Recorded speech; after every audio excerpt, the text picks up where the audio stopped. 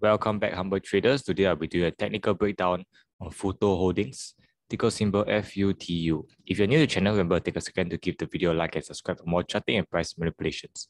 Do note that I'm just humble chartist and I do not provide any buy or sell calls. Instead, I focus on the potential traps laid out by the market makers. Always remember, the stock market is never obvious. It is designed to fool most of the people most of the time. Without further ado, let's take a look at FUTU Holdings. So you can see that FUTU Holdings actually had a long-term consolidation. It traded sideways for a while. And then there was a flush down. And thereafter, we managed to have a very much like a V-shaped recovery. So currently, I'm looking at about a few resistance that are coming up for FUTU. If you zoom in, you can see that the next resistance coming up is actually this at about 44.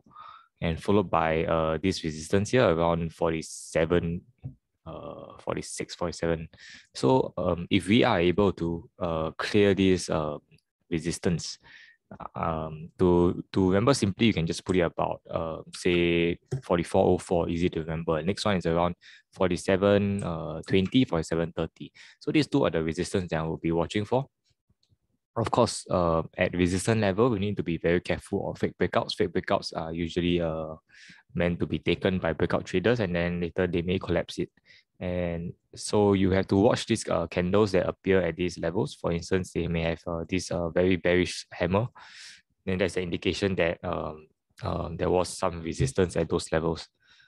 If we manage to clear these two resistance, which I don't think we can clear it so easily, then I'm looking at about this level here. This is also a resistance, but this resistance is still quite far away, slightly above 50. We need to clear the $50 psychological support, and that will take some time as there's two more resistance in the way.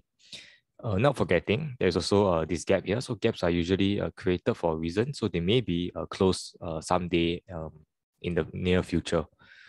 So if you look at the daily MACD, and daily MACD is looking good, you can see that the blue line already cut above this orange line, and there may be more potential ahead. Let's take a look at the weekly MACD. So if you look at the weekly MACD shows a very bullish engulfing candle for this week.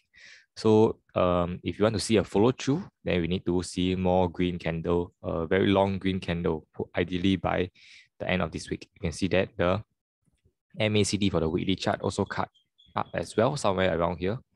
And then there was this initial flush followed by the MACD still continuing to head upward. So it's a good sign, especially for the weekly time frame, because as you can see, the weekly time frame, we have not actually went above this orange line for a very long period of time. We cut down here, somewhere around here, and then we did not cross over here, around here. So finally, we are able to cross up. So it's an indication that potentially we may see a trend reversal here. Not forgetting, let's take a look at the daily charts.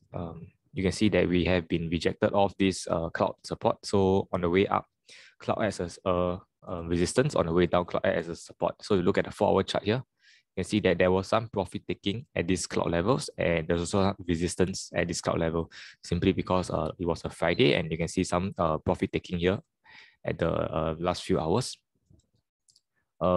If you take a look at the RSI, which is shows you how much risk there is involved with this particular stock, we went from oversold, and currently now we are somewhere in the middle. You can see that this is oversold territory, just below 30 RSI, and we need to be careful because now we are around trading about 56, even though it's not at overbought territories. Whenever we hit about this 56 to 60 zone, there seems to be some resistance here.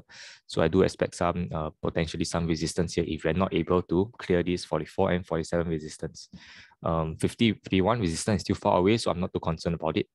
So I'm just looking at this 44.04 and 47.20 around there. So yeah, if there's any changes, I'll give you guys an update. Thanks for stopping by, and don't forget to subscribe as you keep the channel intact. Leave in the comment section below your thoughts on this particular stock, or if you have any other stock TA requests. Till we meet again, appreciate the manipulation.